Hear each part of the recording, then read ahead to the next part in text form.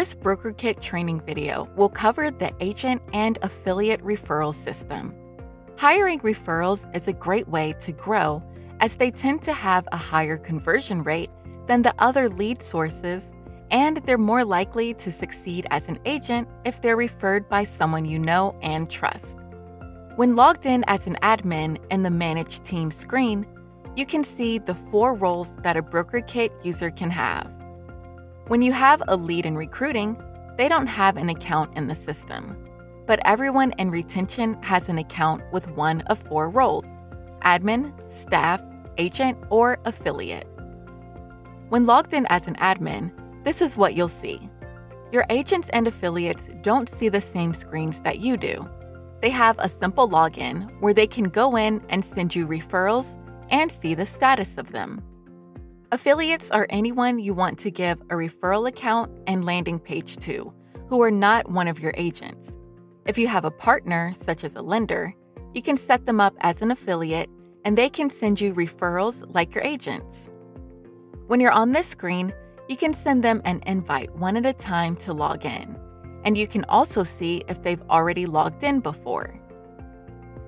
If you go into the Invite Agent screen here in the top right, you can send all of your agents or affiliates an email notification for their account login all at once. Before you do that, we do recommend that you set up a workshop with all of your agents and/or affiliates to train them on the referral system before you roll it out to help them log in and get their accounts configured. Next, we'll go over how you can run that workshop. First, you'll need to log in as an agent. Here, we've created an account as an agent. We recommend that you go here and add yourself as an agent as well. Make sure the email is different from your admin or staff user email, like a personal Gmail, for example. And also make sure you set the role as agent. Next, log out as the admin role and log in as the agent so that you can see what they see, and you'll be able to guide them through how to go in and set up their account. Keep in mind that admin and staff users have to sign in with Google or Microsoft because they have a calendar and email integration. Agent and affiliate users do not sign in this way, since they don't have a calendar or email integration. Agent and affiliate users can just put in their email here in the box below and hit enter. You'll go to the next screen where the agent can either set a password for themselves or get the magic login link, which we recommend that you tell them to use. Click the button and it will send you a link to your email account that you can click to get in. This way, you won't have to remember a password. We recommend that when you're training your agent, you can tell them to use the magic link, as then they will not forget their password and come to you with any issues. Go to your email address, open your magic login link email, click the login button, and it's going to log you straight in. Once logged in as the agent, you'll notice that it will not look like the admin or staff user accounts. It will be very basic. Agents can refer a candidate, and when they enter the information and save, it will create a lead in your system that'll show up on your Today view under New Leads. You will also get an email letting you know that you have a new lead, and you can automatically trigger campaigns on these referrals. After agents submit a candidate, the agent will have the ability to edit the notes field here.